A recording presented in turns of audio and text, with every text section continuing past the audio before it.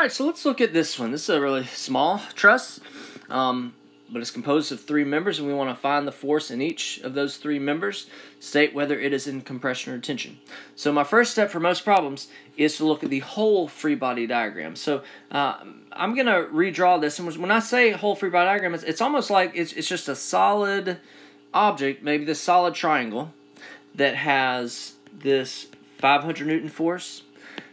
It has a rocker at C, so this would only have like a CY. And then there's a pin at A, so I would draw an AX and an AY. So let me look at the whole free body diagram to solve for AX, AY, and CY. Right? AX, AY, and CY. So by summing the forces in X, 500 minus AX. So AX is negative 500. That negative doesn't mean compression or tension, especially for pins. That negative just means I drew it the wrong way. Right? So AX is 500 newtons, not that way to the left. You all know how I like for you to kind of draw a squiggly line through it and change the direction. All right, summing the forces in Y, I've got AY plus CY equals 0. Let me move on. Summing the moments. I think I want to sum my moments about A. AX goes straight through it. AY goes straight through it. 500 is acting 2, creating a negative. And CY is acting 2, creating a positive, set that equal to 0. CY is positive 500. Plug that back in up here. AY negative 500. AY is 500 newtons that way. All right, let me. I'm not really going to box these in because these aren't any final answers. This isn't what it's asking for, but this was a weird scenario, a 45-degree angle, so that's why they all came out to be 500. But step 1, many times, look at the whole free body diagram and solve for the pins and rockers and rollers and things like that. Now we're ready to move on to the truss part, right? That wasn't even had much to do with the truss. You could do that a while ago. Now let's use method of joints to kind of open it up and kind of dig down in here to find the forces in those members. The force inside each of those members was not, it doesn't show up in your whole free body diagram, right? The force inside each of those members doesn't show up in your whole free body diagram. In order to find the force in those members, you've got to kind of open it up. You've got to open it up and look at a joint, right? You've got to open it up and look at a joint. So try to look at a joint that has only 2 unknowns, and in this case, I think you could start with A, you could start with C, you could actually start with B. Any of those would only have 2 unknowns. I'm going to start at A. So here's what we do. We're going to say, I'm going to look at A. I'm going to open it up. I'm going to look at that joint.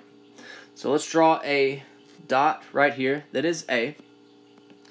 And draw, if there are any forces, like I just calculated, there was an AX and an AY of 500 to the left, 500 down, so let me draw that. I've got 500 newtons to the left, I've got 500 newtons down. Okay, now, I've got this member connected to joint A. It feels, the joint A feels it pin to pin, right? It feels it in the direction of the member. And I'm going to call this force in AC. You could call it force in AC, force in CA, doesn't matter. But do you see that I just drew it? I just guessed tension. Tension is always pulling. I just guessed tension right there. And that's fine. If my answer comes out negative, it was, I guess, the wrong way. Same thing right here. The force in member AB, I know it's pin to pin. I know it's in that direction. It could be up or down. I just guessed tension. All right. Okay. And now you can sum the forces in the x direction. FAC minus 500 equals 0. FAC equals 500. All right. You probably could have just kind of seen that from that free body diagram at that point. My answer came out positive, which means I chose the correct. I guessed tension, and so I'm going to say 500 newtons tension right there is the force in AC. Make sense? Now, I can sum the forces in Y. Sum of the force in Y. FAB minus 500 equals 0. FAB, also 500. The math came out positive, which, what does positive mean? Positive means you guessed correctly. I guessed tension, so this is tension.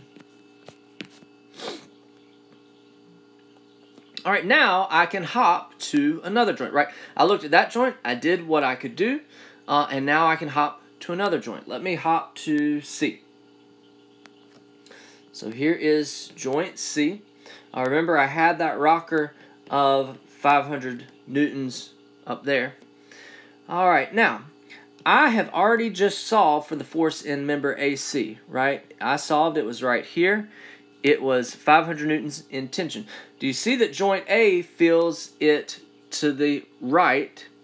Joint C is going to feel it to the left. A few reasons, right? Equal and opposite.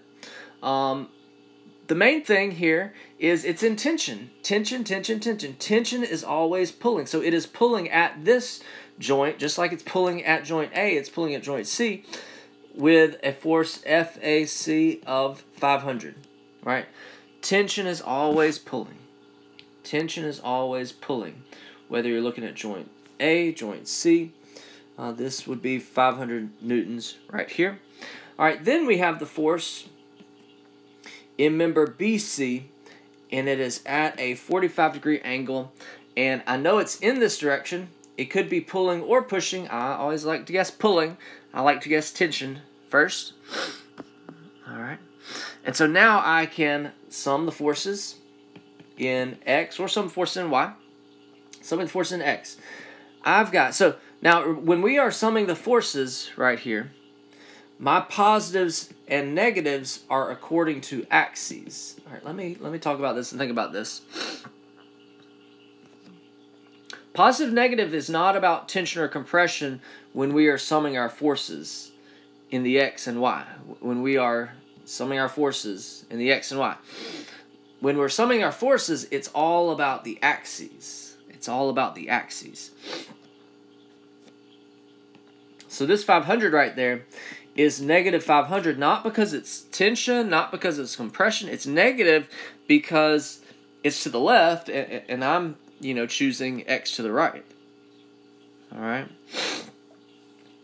All right, so sum of the force in the X. This would be negative 500. And the FBC cosine 45, set that equal to 0. I would get FBC is equal to negative 707 newtons. What does that negative mean? That negative means I guess wrong. So I guessed it was pulling that way. It is actually 707 that way. FBC is 707 newtons compression, right? If you always guess tension, then when your answer comes out negative, it means compression. Okay? All right, now, I don't have to come and sum the forces in Y because there's nothing else to solve for. But I could, and if I sum the forces in Y, it should still come to 0. That's a good way to double check your answer. And then I could go up to joint A, and even though I've already solved for these, I could go to joint B. Even though I've already solved for these, I could sum the forces in X and Y at B and still come to 0. Many times, especially if you look at your whole free body diagram first, many times you might end up with 3 extra equations that you can use to double check your work to make sure everything is still equal to 0. All right, but there we go. That's it. I boxed in these 3 things. Force in AC is 500 tension. Force in AB is 500 tension. Force in BC, 707 compression. All right. Okay, but that was a real small, simple truss there. Let's look at some more complicated ones.